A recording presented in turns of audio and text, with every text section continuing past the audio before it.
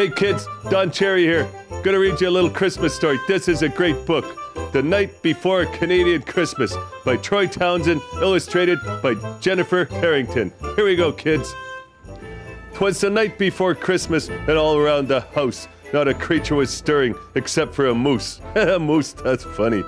When the lights had been hung in the front yard with care, no one had expected a moose to pass there. The children in long johns were snug in their beds, while visions of poutine danced in their head. Mom in her housecoat turned on the TV, and on came the hockey game on CBC. That's a beauty right there, eh? From the snow-shoveled driveway there came such a clatter, I leapt from the Chesterfield to see what was the matter. The moose had been spooked by something in the sky, something in the distance too far for my eyes. As the northern lights sparkled over the fresh fallen snow, the moose had fled the scene with my ski-doo in tow. Look, there it goes. That's funny, eh? Mom pointed and screamed, but I didn't believe her. She said, look, it's a sled pulled by 8 flying beaver.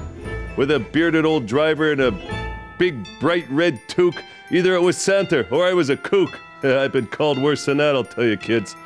Faster than an oncoming CPR train, they hurtled towards us as he called them by name. Now Gretzky, now Trudeau, now Shania and Looney, on Bob and on Doug, on Suzuki and Tooney. Forget the chimney, cried Santa with a roar. There's smoke, so we'd better just use the back door. For all over Canada on this cold winter's night, for warmth, everyone had their fires alight. With a load full of toys, to the back deck they flew, where they landed beside the old barbecue. Then Santa came in while the beavers took rest. It was then that I noticed how Santa was dressed. A turtleneck under a red couch and sweater. Don Cherry's tailor couldn't do better. Come on! You gotta take that line, but never mind.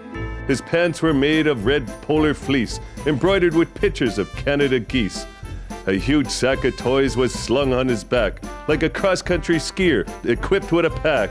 I offered him some homo milk, said it wasn't any trouble, but he said he would prefer a nice warm double-double. From his head to his boots he was covered in snow. He had frozen eyelashes, it was 30 below.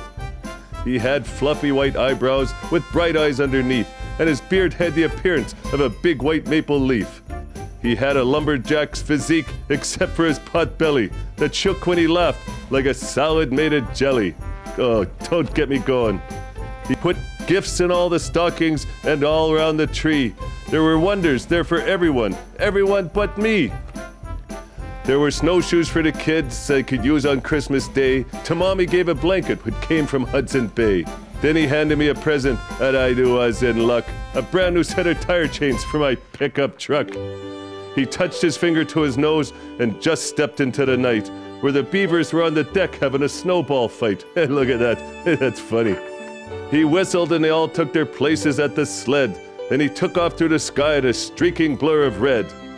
And this is what he shouted as they up and flew away. Merry Christmas, Canada, and to all a good night, eh? I tell you, that's a great book, kids. You gotta get it and read it.